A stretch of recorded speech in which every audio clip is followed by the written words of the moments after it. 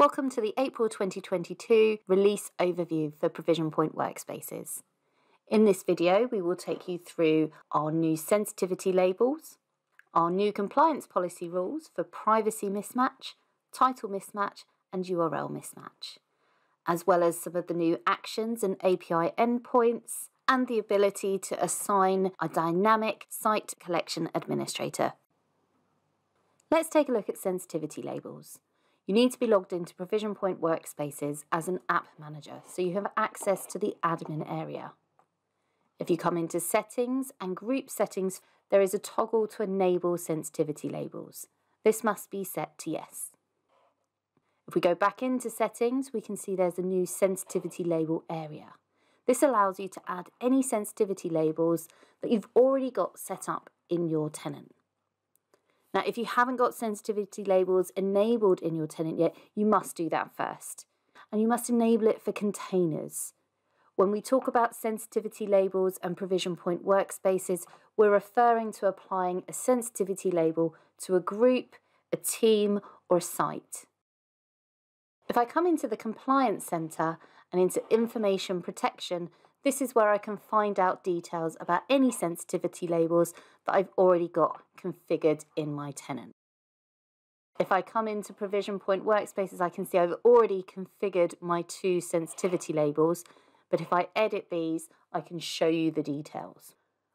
To add my sensitivity label into ProvisionPoint workspaces, I must go and collect the label ID and the sensitivity. Now, this is listed as the priority. I can then define what settings will be controlled using this sensitivity label. And I must stress, this must match what is configured in your tenant. Once they are configured, I can then go into my service definitions. I'll go into my departmental team one, and there's a new sensitivity tab. And in here, I can say whether I want to allow sensitivity labels to be used, what the default label would be. If I am going to allow any overrides, whether that's via an action or if I allow my requester to change this at the point of request, which labels they can choose from. And here I've got the toggle set to no. I'm not going to allow my requester to choose the sensitivity, so it means that anything that is created from here will have the internal sensitivity label applied. Let's look at the compliance policy changes now. A compliance policy itself runs on a scheduled basis, and it will look for a specific set of rules that you define on any service definitions that you link a compliance policy to. The changes we have made here all relate to the rules that are now available. Here is a compliance policy that I already have, and I can have a look at a rule set and look at the new rules that we have in place.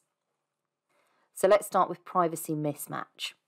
What this will do is allow you to configure a rule to look and report, to look and notify someone, or to align to a specific value. What we're talking about is the privacy setting that is assigned to a group, so whether or not it is private or public. If you're not dealing with group-related workspaces, this won't mean much to you.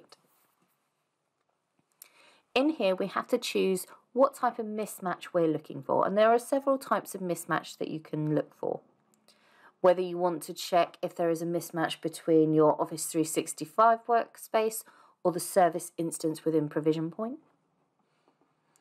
If you want to look at anything that doesn't match your service definition default.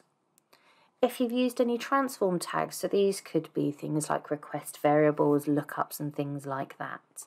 Or if you want to look for a specific value.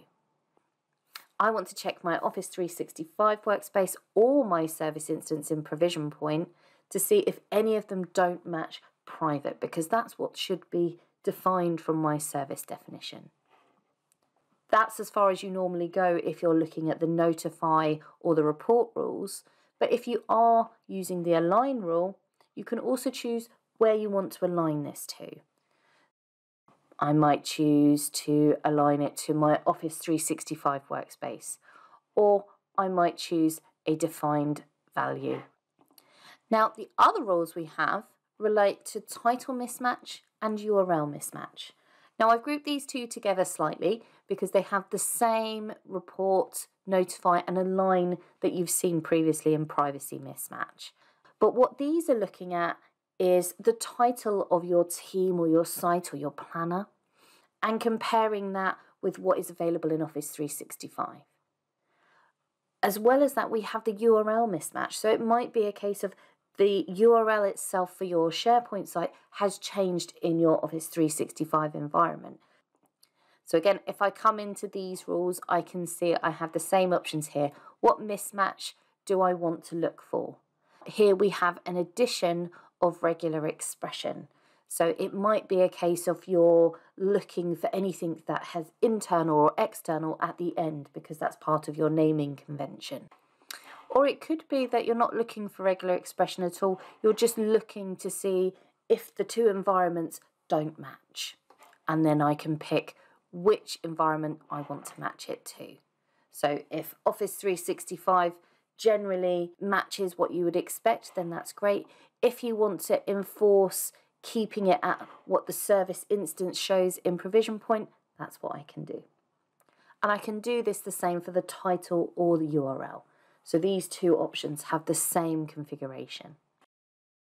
When I come into scheduled runs, I can check for any non-compliance. So anything in grey, I need to go in and have a look at. I can see which compliance policy ran and which service definition they were run on. I can see how many workspaces by this number in the status. If I come into the policy checks, I can have a look at each individual workspace. So I can see these are the 4 that are assigned. I can see 1 is compliant, so I don't have to worry about that one. And if I have a look here at this one, I can see here there is a title and a URL mismatch. Now, from the results of our compliance policy check, we can see that there are some mismatches occurring. And as we only did a store or report rule, we aren't making any changes automatically. To make those changes, we can use actions within ProvisionPoint workspaces. Actions are enabled within each service definition, and you can assign permissions and approval processes to any actions to say who can run them and if any approval is required. Once they're added to the service definition, you can access them from the info page of any workspaces. In this release, we have added some new actions. We have a change URL action. It will do a check to look if this already exists. If it already exists, it will only update ProvisionPoint workspaces. If it doesn't exist, it will also make a change in the O365 environment as well. If I come into the privacy section, I have the change directory visibility action. This action allows me to change the visibility options set within ProvisionPoint Workspaces directory. Here I can see that the requester list is the current setting, and I can choose from one of the options that are available what I want to change it to. I also have a change sensitivity action. See, this links into our sensitivity labels, and I can see here this one has no sensitivity label set, but it is an internal one. I could choose to enforce that sensitivity label. Any changes I make will be updated in the timeline. As I come into the timeline, I can see all of the changes that I made, change URL, change sensitivity. If I come back into the info page, I can see that the URL has been updated and the sensitivity label has been applied. And in this case, I also applied a name change to bring us in line with the compliance policy checks we saw earlier. We're also planning on retiring 2 of our current actions within ProvisionPoint Workspaces. Add an owner and remove an owner. And their new replacements, add owners and remove owners. Now, the main difference between these actions is the older one would only allow you to remove a single owner or add a single owner at any one time. Our new actions allow this to be done in bulk. For this release, we would ask anyone that is currently using the add an owner or remove an owner to disable those and replace them with our new ones. In future releases, We will then be able to retire completely the add an owner and remove an owner from the UI. Our new actions also have an API endpoint, allowing them to be run on your workspaces via our API.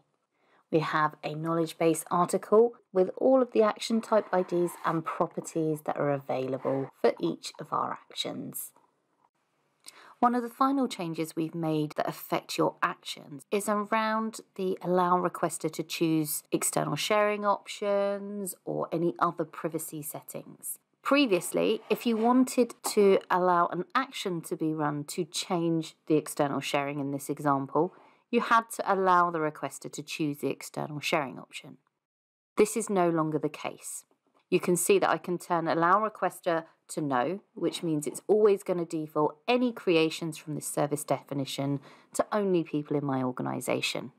There is an override area which now relates purely to the change external sharing action. So I need to toggle on the options I want to be able to select from that action.